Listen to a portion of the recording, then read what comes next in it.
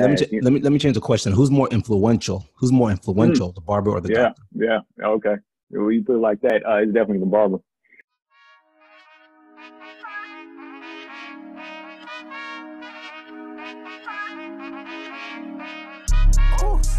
I want them bad like a daddy, yeah.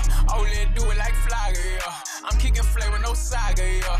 Hey, I like them blues. I might go Janet like Jackson. I got them options, yeah. It's all about progression. Life is like a blessing. Everything a win, loss is like a lesson. Ooh, ooh. Yeah, ain't no time for stressing. I've been really stacking. Ooh, ooh. Yeah, if you wanna go get it, stop playing around. Really got on racks, ain't playing around. Wanna go get it, stop playing around. Really got on racks, ain't playing around. Black man, white coat, shit, we up right now, yeah. You gotta set you a goal. Hey guys, real quick, Dr. Dale here. All right, so I want you guys to do me a favor. Before you start this episode, please hit that pause button and click subscribe or click follow or click like, whatever it is. We work really hard to bring you guys this good information to uplift the entire community, and we really appreciate you guys supporting our efforts and our work. Love you guys. Enjoy the episode. What is up, family? I'm Dr. Dale, the author of How to Raise a Doctor, the author of PreMed Mondays, Black Men in White Coats, and the Dr. Doc Children's series. And of course, you listen to the Black Men in White Coats podcast, a place where Black clinicians have the platform to share their stories with listeners like you. Man, I am super excited about today's episode. It's something completely different, completely new. We've never done anything like this on Black Men in White Coats in the past. So today's going to be the very first ever episode of Black Men in White Coats that we're actually doing a dialogue instead of a monologue. So usually, you guys know the whole purpose of the platform is to let other docs tell their docs, not just doctors, actually, nurse practitioners, PAs, anybody in healthcare. We let them tell their own stories, right? So I just normally just be quiet. I don't say anything. I just let them spill out the beans and say their entire story. But today we're going to do something a little bit different, right? We're going to do something a little bit different. And before I introduce you to my guy who's here on the show with me today, let me remind you guys, everybody who's a pre-medical student, make sure you check out PreMedMondays.com. PreMedMondays.com. What we do on PreMed Mondays is we offer you guys coaching services. So we make sure that every pre-medical student has the opportunity to get the best guidance that we can possibly give you guys and help you along your journey to medical school. And we do that for a crazy, crazy, crazy affordable price. And nobody can say that money is a limitation for them whatsoever. Every Monday night, you're on a video call with me, with Dr. Daniel, or with a medical student coach, one of us coaches, and our job is to help you be successful. And also, if you're in the field of healthcare, if you're a doctor or a nurse, anybody in the field of healthcare, or if you're in the pre-health journey, make sure you join diversemedicine.com. www.diversemedicine.com. And there you got a whole community of people who are just like us, who are doing our best to help you guys be successful and make it into this field of medicine, right? PreMedMondays.com, diversemedicine.com. Excited to connect with you guys on that. All right. Now, let me introduce you to my man, my guy, my homie, Dr. Stephen Noble. Now, you guys probably already know Dr. Noble. At least I hope you do. If you do, then that will tell me that you're a listener of this podcast, because he did one of our earlier podcasts. Goodness, I don't remember how long ago that was, but he had a great episode. So he's actually on. You remember how long ago that was? Thanks, Dr. Dale. Good to be here. It's probably been almost a year now. So goodness gracious, yeah. And actually, you guys can't. So, and also, this is probably the first episode that we're actually video recording and audio recording. Those of you guys who are watching the video, you can see the book right here in the background. He's one of those faces on the book. So, not just was he on the podcast, he's actually in the book as well. So you can check out more of his story in the Black Men in White Coats book. And he's one of our biggest supporters for our documentary that we're making, right? So he's an associate producer, supporter in our Black Men in White Coats documentary. We had a great time. He flew out to Chicago with us when we did a lot of filming of some pretty key people. We were out there together filming in Chicago. Oh, yeah. And yeah, it was nice. Yeah, we had a great time, man. Dr. Noble and I were just kicking it and chatting all day long, filming, and then he joined us with the summit on the following day, the Chicago Black Men in White Coats Summit. All right, so I'm super geeked. So what we're going to talk about today is the Black barbershop and healthcare. So we're talking about Black health and the Black barbershop. And real briefly, I'll tell you guys how this episode kind of came about, and then I'm going to hop in and I'm going to go at it with Dr. Noble here. We're going to have some fun, okay? So, man, I don't remember when it was, but one day, Dr. Noble had told me about this thing that he's a part of. Am I okay to say the name of it or no? Yeah. Oh yeah, definitely. Live Chair. Right? So he's part of, and I'll let him talk more about that later on, but he's part of I guess I'll call it a group. I don't want to call it a company, organization, whatever we want to call it. It's called Live Chair. And he was telling me about it. I was like, man, yo, that is such a cool idea. And, you know, we need that in the community and such. So we talked about it, and I started learning a little bit more about this idea and the, you know, general concept being how the barbershops can help the healthcare in the Black community, right? And then one day we're chatting, and keep in mind, we're in COVID season, right? So it's COVID-19, everything's on lockdown, nobody's going out. I'm a pulmonary critical care doctor, so I deal with lungs. He's a cardiothoracic surgeon, so he deals with lungs, right? So we're both like heavy in this COVID understanding. And he says like, yeah, Dale, you know, we need to go ahead and open up the barbershops. And I said, what? Open up the barbershops? And, you know, my thought was just, hey, let's just shut down everything, shut it all down. But you know, he was pushing, he was persistent. He said, Dale, let me come on the show. Let's come on the podcast. And let's talk about this barbershop deal, right? And the thing that really got me at first, I was kind of like, I don't know if I want him to come on the show because he might start trying to get people to go out and get their hair cut in the middle of COVID. I don't know how I feel about that. But the thing that got me is he convinced my brother, Dr. Daniel, right? So Dr. Daniel has been doing some stuff with them now and connecting with them, and you know, of course, I wanted to have him on the show anyways. But then Dr. Daniel sent me a message one day, like, "Hey, you need to hear what Steven's got to say about this barbershops and Black communities, even in the setting of COVID." So that's why we're here today.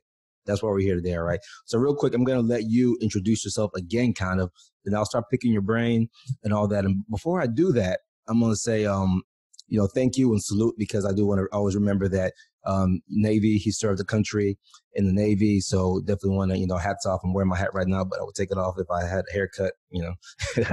But thank you, salute. I appreciate your service to the country. Tell them a little bit about yourself, and then we'll hop in here and talk about some barbershopping and Black health. Definitely. Well, appreciate it, Dr. Dale, and, you know, thank you and salute to you for this platform. You know, I think that the whole movement of Black Men in White Coats, the Rise Up documentary, just really a testament to, you know, the need for seeing a problem out there in society and then addressing it. Seeing the problem that there's not enough Black males going into medicine and then addressing that issue is a testament to everybody as far as both entrepreneurship and just how do you, you know, fix society and fix life.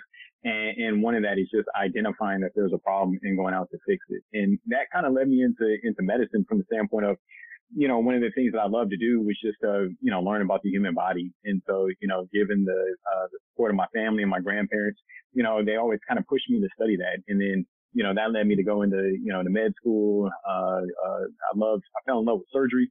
So I decided to do general surgery, fell in love with cardiothoracic surgery, specialized treatment of heart, lung cancer. And so that really just kind of propelled me into what I do today and what I love to do. And so during that whole journey of, you know, medicine, surgery, residency, fellowship, things of that nature, you know, I met my wife, who's a hairstylist. We've been married I didn't know that part of the story. Okay. Yeah. So, you know, I knew her in college, and then, got together in med school, and we got married when I was, in residency in Portland, Oregon. So, you know, during this time, you know, she's a hairstylist, for over 20 years. I'm in medicine, and I would go to her shop, and in her shop, she would have clients come in, and she's, you know, they're, you know, seeing each other every 2 weeks, every 4 weeks or something like that. And they're receiving advice. And it, you know, my wife is sitting up here giving advice from, you know, love, marriage, relationships, you know, and health. And so it was really seeing that relationship between my wife and her clients that made me think, you know, there's something to here. Plus, you know, they were coming to see her more often than, you know, they may have been seeing their physician. Plus, my wife always talked about, you know, the business of hair has always been consistent. That even in downtime, you know, people find a way to get their, you know, their hair done. So I was like, you know, there's something to that. And so then it just kind of led me to, you know, sort of the natural association, with the barbershop. And then, you know, thinking about, you know, could healthcare be delivered in you know, in the barbershop? And lo and behold, as, you know, I delved into it, I saw that, you know, I was thinking this was a novel idea, but, you know, the research had already been done. You know, first and foremost, the barbershops kind of came out of, you know, or healthcare kind of came out of barbershops as far as, you know, the first, you know, barbers were called barber surgeons because they're very good with the use of the razor. So, people would go to the barbershop, they'd get a haircut, but they'd also do some kind of basic, you know, surgical, techniques on people. And so that kind of represented Hold on. I'm gonna call you out on that one. Tell me more about that one. Tell me more about that. About the basics. So back in the day, you know, leeching was considered to be the treatment and the cure. And so leeching is just basically like bleeding people out and letting the blood go. So the barbers were leeching people? Yes. And so not necessarily, and again, you didn't really see so much of the barber surgeons in, what we would think of present day America. So in the 1800s, and you really didn't see a lot of that. A lot of this was, some of the prehistoric, or not prehistoric, but some of the more ancient sort of times of the barbers, in Egypt and things like that. So we're talking about in the BC sort of era, and then in London, where you had the marriage between the barber surgeons and the physicians, more so in the 1600s and so. But as far as ours, I hope nobody was leeching people in the 1900s. Oh no! You really didn't see too much of that. But, so yeah, that kind of represented why the barber pole was the color that it was. Red for the arterial blood, blue for the venous, and then white for the staff when people were grabbing off the stick to get leech. It's funny, man, because I was looking at that picture just today, and I was wondering about that. The little barber pole you see. So that's what that's. Yeah. So, if you imagine this being the barber pole, they would just grab on to, while they're, creating the cuts in the skin. And so the white was a bandage that would eventually get put on the wound after the leeching and whatnot. So this whole notion of healthcare in the barbershop, isn't necessarily new. It's really a matter of how do we kind of expound upon it. And so then what you had in the 80s were some physicians, some black physicians that really kind of took a look at, delivering healthcare, if you will, or just monitoring blood pressure, especially blood pressure in black men. They saw that if you associated that monitoring of blood pressure in black men. But before you delve into that, tell me a little bit more about why is the barbershop so special for the black community? So why, because obviously you come into this from a perspective of we can address some health disparities in the not just underrepresented minority, but specifically we have an emphasis on black discussion right now. So what makes that different from the white community?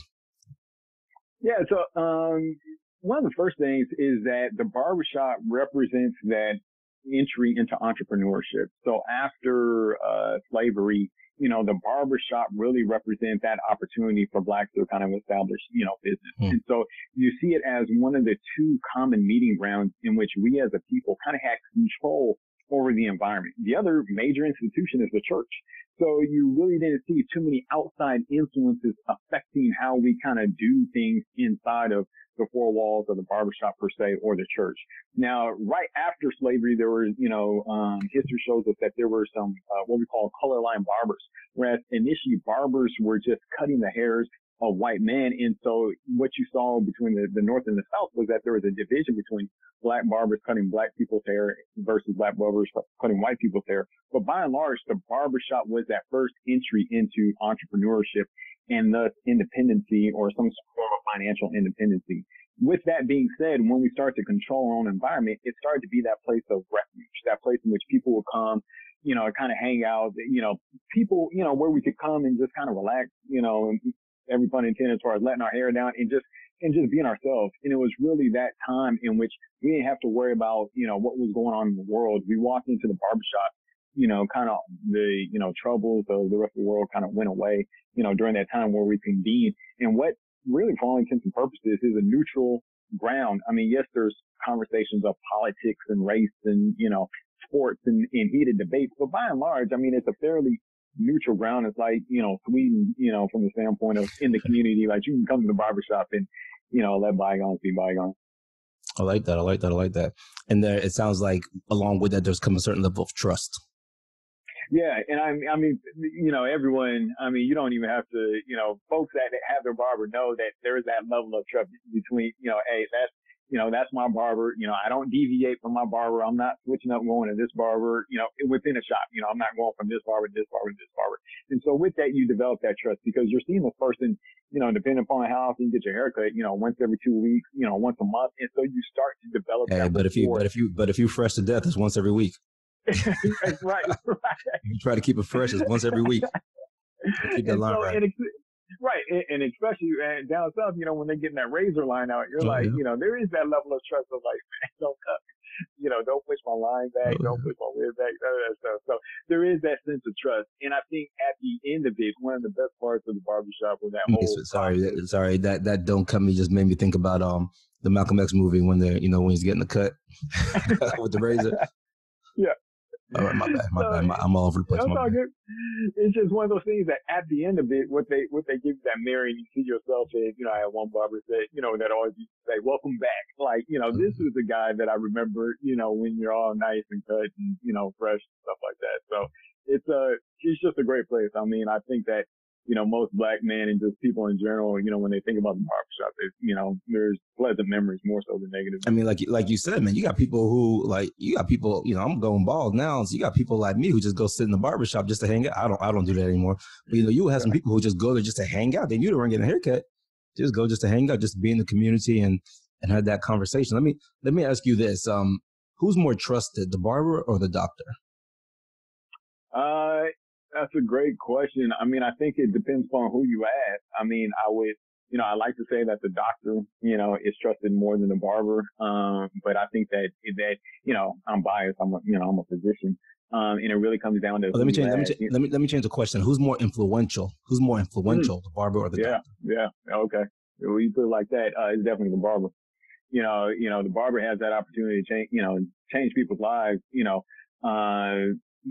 not that we don't as physicians, but I think because of the constant contact that a barber has. And that's one of the things that I think that because a barber in hairstyles can be more influential because of that consistent contact. That consistency is important to be influential. And we see it with ads all the time. Coca-Cola is going to hit you with several ads, in a minute. And so it's really that ad after ad after ad after ad after ad, in which you get kind of told the same thing over and over again. So if you see that consistent, person, that consistency becomes influential. If you just see your physician once a year, if that one word, that one time that you see that person and that visit maybe 15 minutes, then and gone, you're not going to have that opportunity to be influential. And as much as we as physicians like to think, all my plaques on the wall and all my, degrees may present me as influential, I don't have that constant contact, whereas that barber does. And so they're planting little seeds each and every time. And so if we as physicians have the opportunity to plant those little seeds every 2 weeks, every 4 weeks on a consistent basis, I would say that we could be as influential in a positive way, more so than the barber, because there's a lot of things that, barbers can be influential, globally, that we as physicians just don't have the opportunity, to be. And so I think that it really comes down to the constant, contact that individuals have. And that just goes for any, just life in general, mentorship, parenting, just that constant contact. All right. So let's hop into this year. So healthcare disparities, of course, there are a lot of things that impact the Black community at, higher degrees than other communities.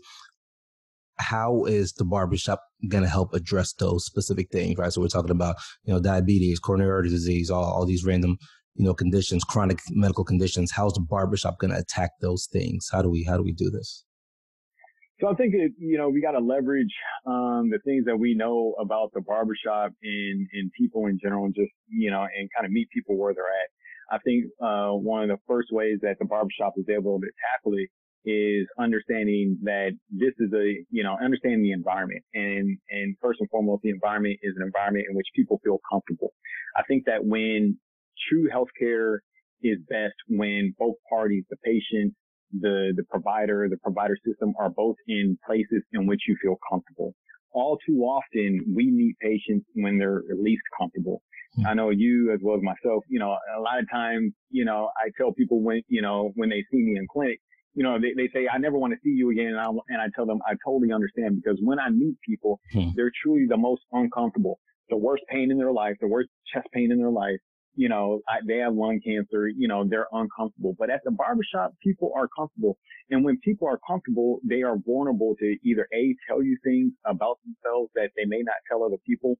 That gives us a way to get into mental health, as well as when they're, when you test someone or get someone's vital signs when they're in a comfortable state, you can kind of get a true sense of what their blood pressure is. For example, we all know sort of the white coat phenomenon, in which, you get your blood pressure taken, maybe in the doctor's office, and it may be 15 to 20 points higher, simply because of the stress that is associated with, the white coat. having to get to a doctor's appointment, having to get through traffic, having to get there on time, sitting there, you're being rushed, you don't want to be late. You don't necessarily know what you're going to be told by the physician. And so your blood pressure may be several points higher than what it actually is. However, you may get treated for that elevated blood pressure. You may get put on medications that you may not necessarily need to be on. And that's just a snapshot in time. That's one vital sign, that one blood pressure at one time.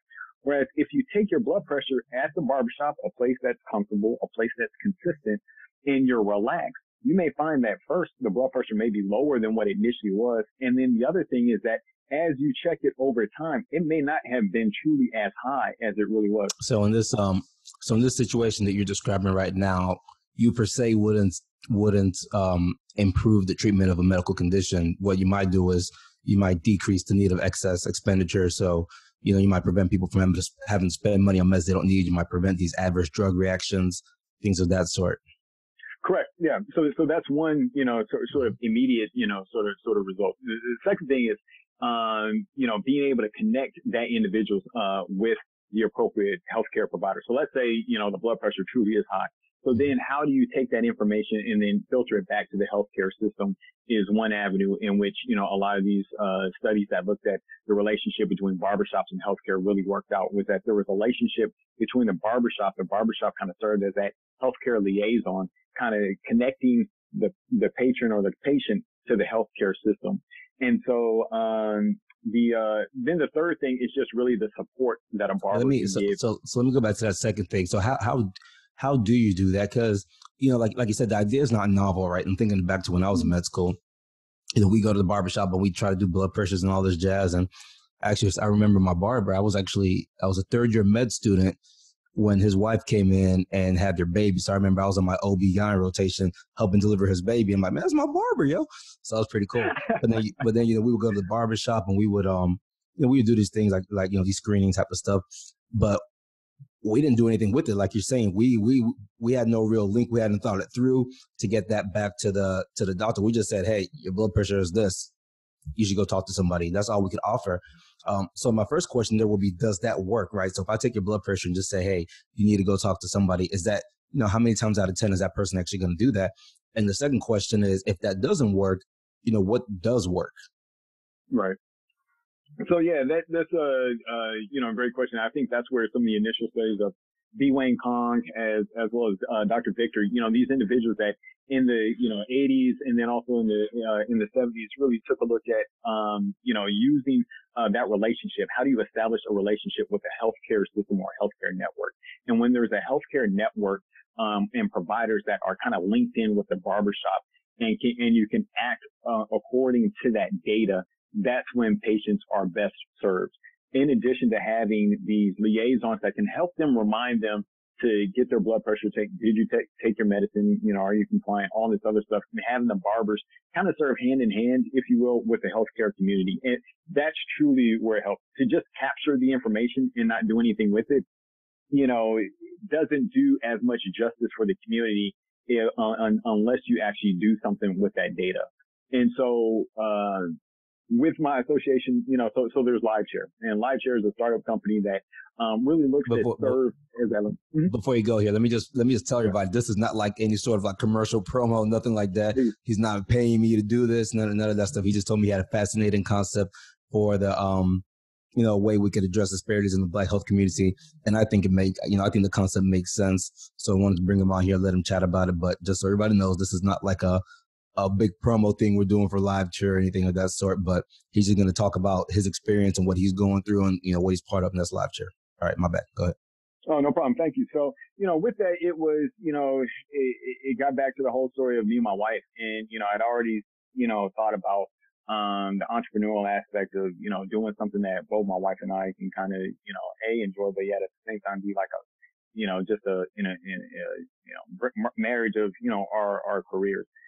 Offering healthcare at the, hair salon or the barbershop. And so, I had put it on the back burner, and then lo and behold, I saw something on another friend of mine, another CT surgeon. We always had these conversations in regards to entrepreneurship, and he had presented, this newspaper article, and it was of, LiveShare, this, healthcare being delivered in barbershop. And I had seen this done before in LA and other places. But what was different was the platform that was used, the use of technology, and how integrated that core piece of healthcare was.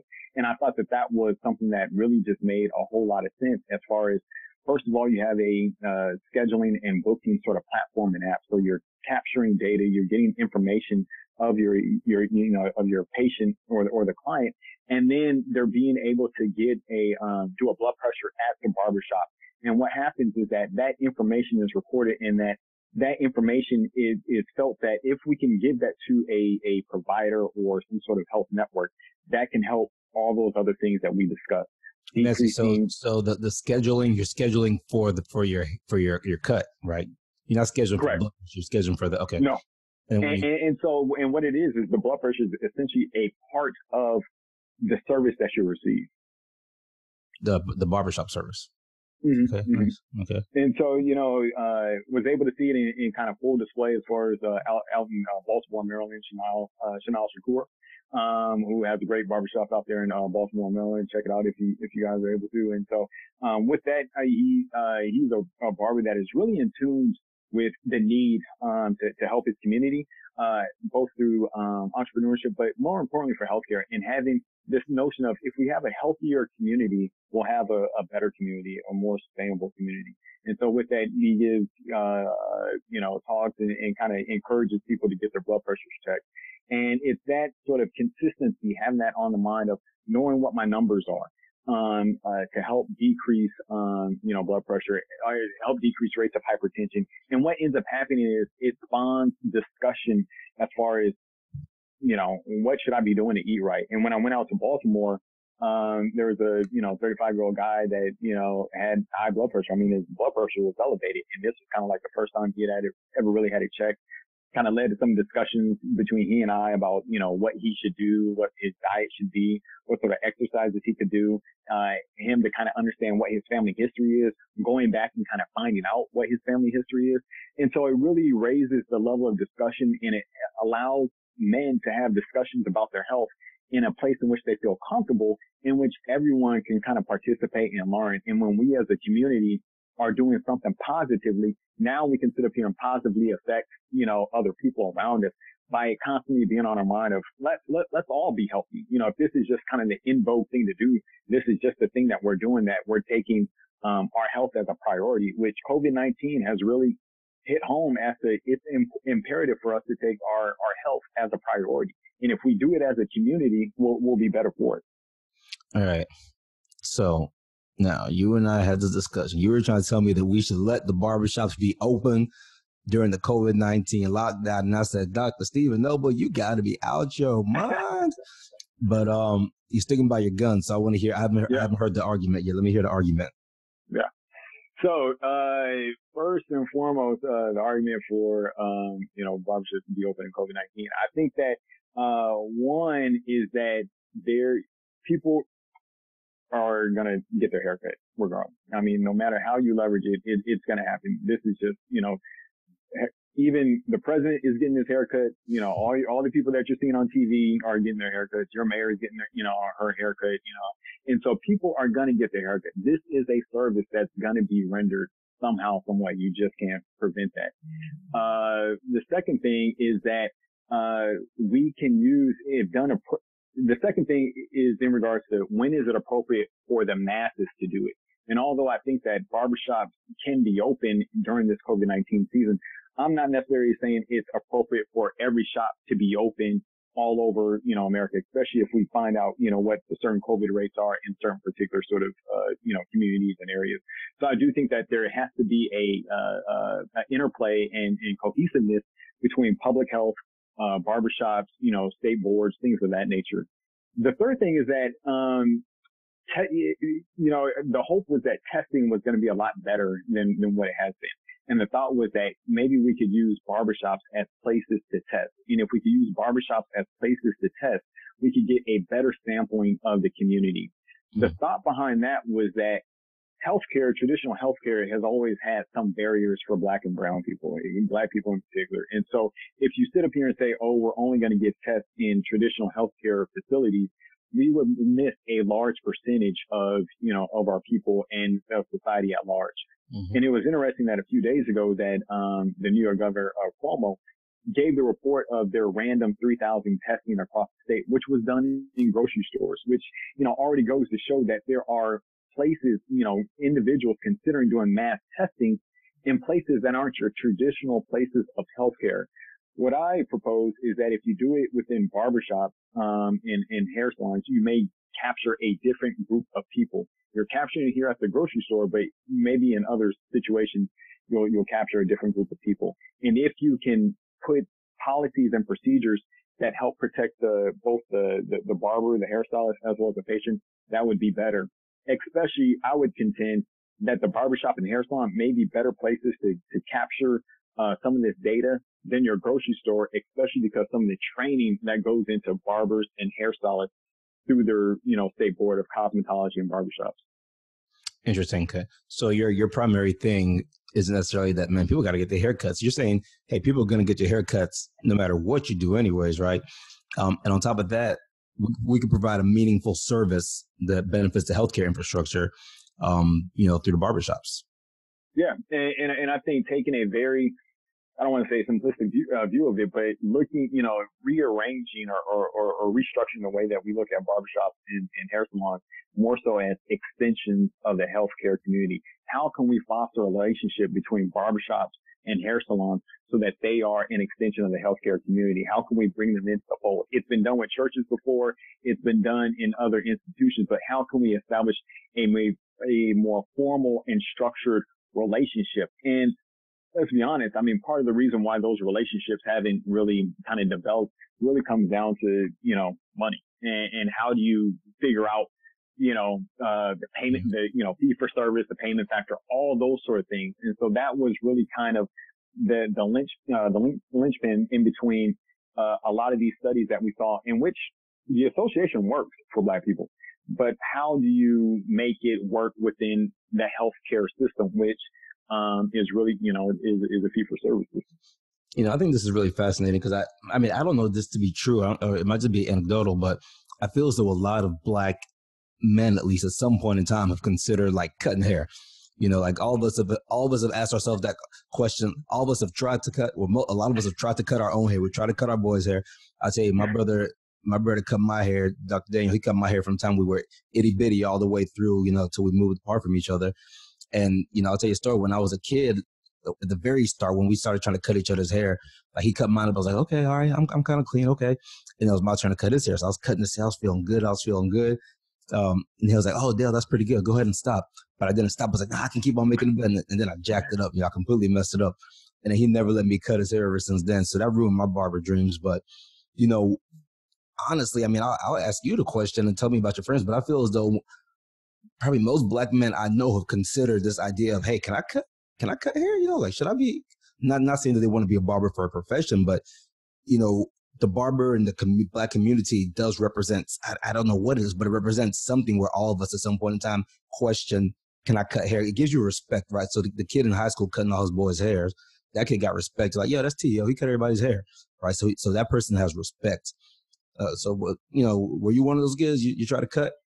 I like you, I try to cut my own hair and it does not go well. It's amazing that as a surgeon, I let the professionals, do their job, and these individuals are professional. And the reason why they hold the status that they do is these individuals create, beauty. They create, what we, they create a better version of ourselves. You know what I'm saying? And so when you can sit up here and walk into a barbershop and, you're kind of looking all disheveled and whatever, and then walk out with that fresh cut, that, person has just molded you into something great. And these guys, guys and gals mold you into a better version of yourself.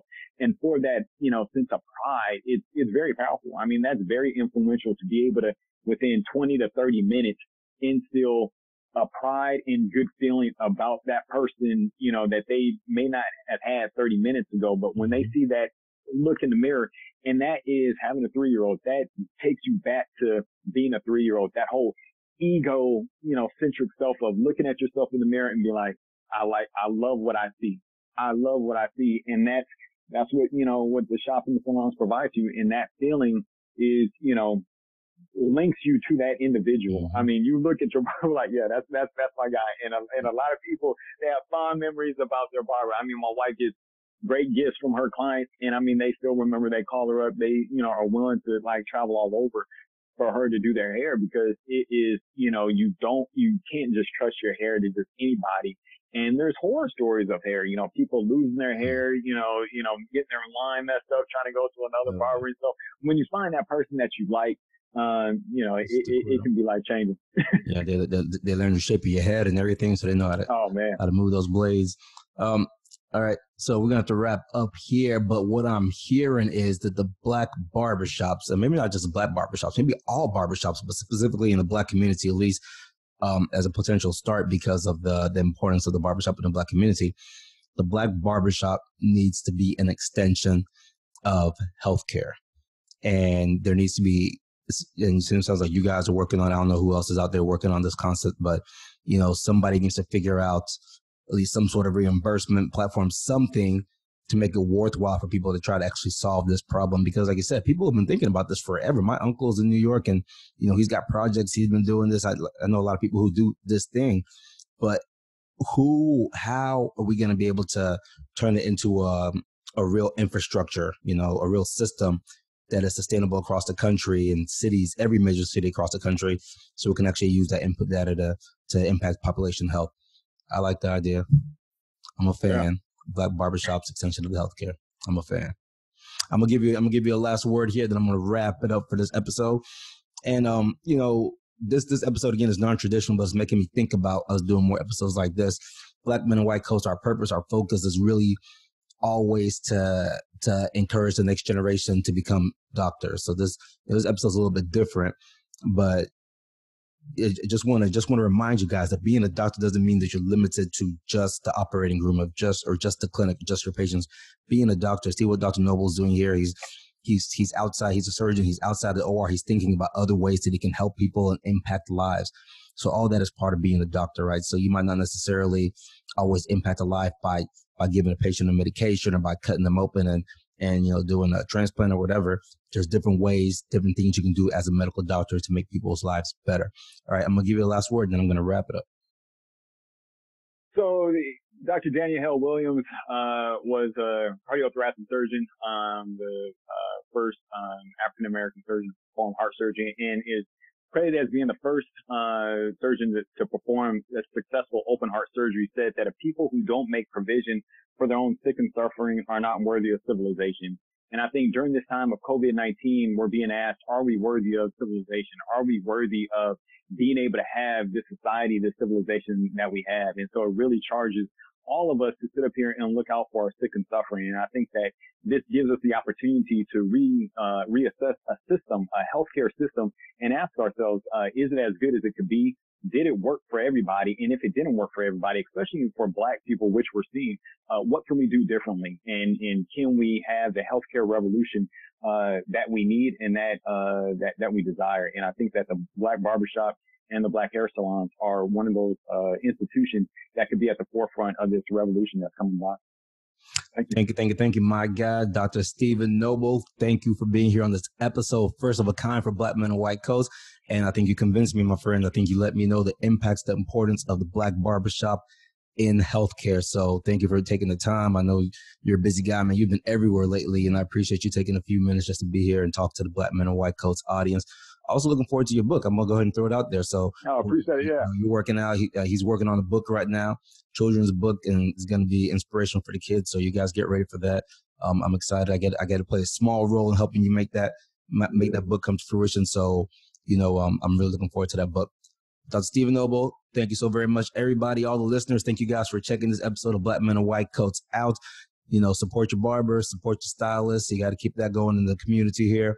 Remember, if you're a pre-medical student, check out PreMedMondays.com, PreMedMondays.com, DiverseMedicine.com for everybody else. We will see you online.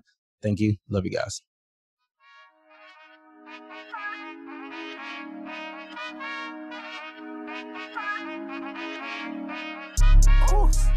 I want them bad like a daddy, yeah. Oh, let's do it like Flagger, yeah. I'm kicking flavor, no saga, yeah. Hey, I like them blues. I might go Janet like Jackson. I got them options, yeah. It's all about progression. Life is like a blessing. Everything a win, loss is like a lesson. Ooh, ooh. Yeah, ain't no time for stressing. I've been really stacking. Ooh, ooh. Yeah, if you wanna go get it, stop playing around. Really got on racks, ain't playing around. Wanna go get it, stop playing around. Really got on racks, ain't playing around. Black man, white coat, shit, we up right now, yeah, yeah. You gotta set you a goal.